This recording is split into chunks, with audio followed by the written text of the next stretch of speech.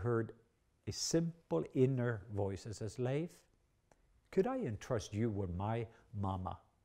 And I thought, that's strange. And I thought, let me get rid of this voice. I rebuked this voice. And I just came again, hey, Leif, could I entrust you with my mama? Could I entrust you? And by the 5th time, I started to weep because I knew what it was all about.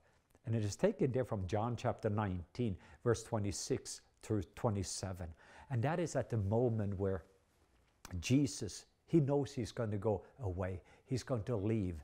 And then when he was thinking about what was the most valuable thing to him, his own mother, he was looking, not at his own half-brothers, because according to the culture, they were the ones that were supposed to take care of mama.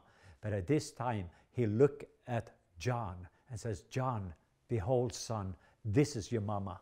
And then he looks at mama and says, behold, mother, this is your son.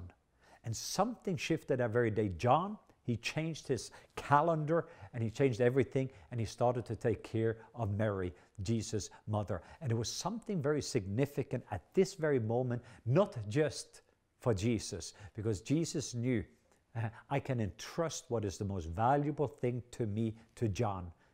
And I was like, what does this have to do with anything, as I thought about it?